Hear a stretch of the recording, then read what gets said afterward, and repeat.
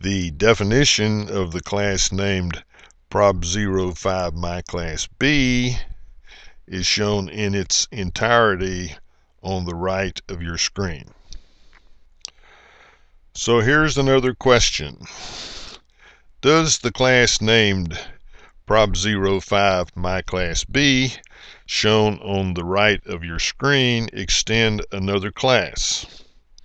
If not, why not? If so, what class does it extend? The class shown on the right of your screen does not extend the class name Prob05. In fact, it doesn't explicitly extend any other class. This means that it extends the class named Object by default. Every class is a subclass of the class named Object, and if it doesn't explicitly extend some other class, it will extend the class named Object by default. The constructor for this class simply displays my last name when the object of the class is instantiated.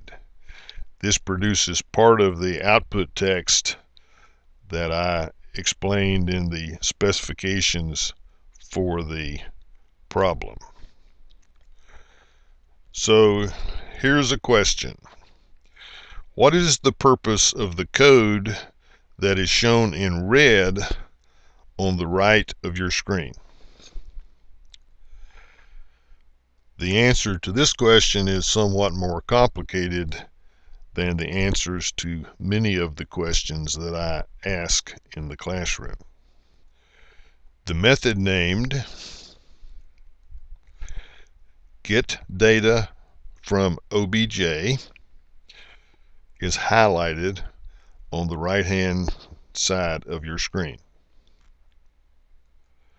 As we know from the code on the bottom right of your screen, the method named getDataFromObj, shown on the upper right of your screen, receives a reference to an object of type Prob05MyClassA.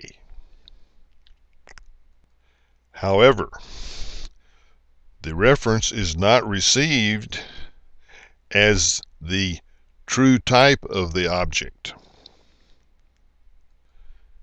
Instead, that reference is received as type object, which is the ultimate superclass of the class named Prob05MyClassA. The objective of the method named getDataFromObject on the upper right of your screen is to call the method named getData on the incoming reference. However, the object class doesn't know anything about a method named getData, because the object class neither defines nor inherits a method named getData. Instead, the getData method is defined in the class named Prob05MyClassA, which is the true type of the object. Therefore, in order to use the incoming reference to call that method, it is necessary to convert the type of the reference back to its true type. This is done by using a cast operator in front of that reference, and this must be done before that reference can be used to call the method named getData. The cast operator is shown in red on the right of your screen. So the highlighted code on the right of your screen uses a cast operator to cast the incoming reference to type prob05 my class A.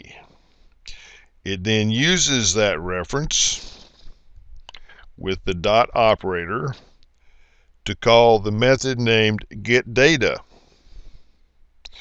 that belongs to the object whose reference is received as an incoming parameter.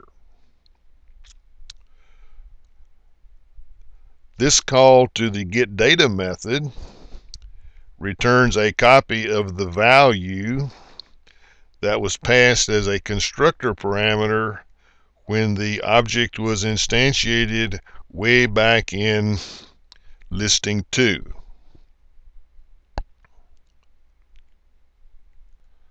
Recall that this value was the original random number value that was obtained in listing 1. That is the value that is returned from the call to the method named getData from OBJ on the bottom right of your screen. This value is passed to the printline method, which causes the random value to be displayed on the command line output. We see the result of passing that value to the printline method on the right side of your screen. Now, picking up where we left off in the main method on the upper right of your screen, the code in the bottom right of your screen shows the remaining code in the main method. The final statement in the main method on the middle right of your screen causes the original random number value to be displayed. This produces the second numeric value shown as the last line of output text on the bottom right of your screen. The main method terminates on the middle right of your screen, which causes the program to terminate. In summary, in this lecture, you have learned about the following object-oriented programming concepts, among others: multiple levels of indirection, a one-element array of type object, storing a reference to an object in an array element of type object, an anonymous object, passing a reference to a subclass object as type object, casting an incoming object reference to make it possible to access a method. That concludes lecture number 5, titled Indirection, Array Objects, and Casting. You can learn more about these topics by visiting my website at www.dickbaldwin.com.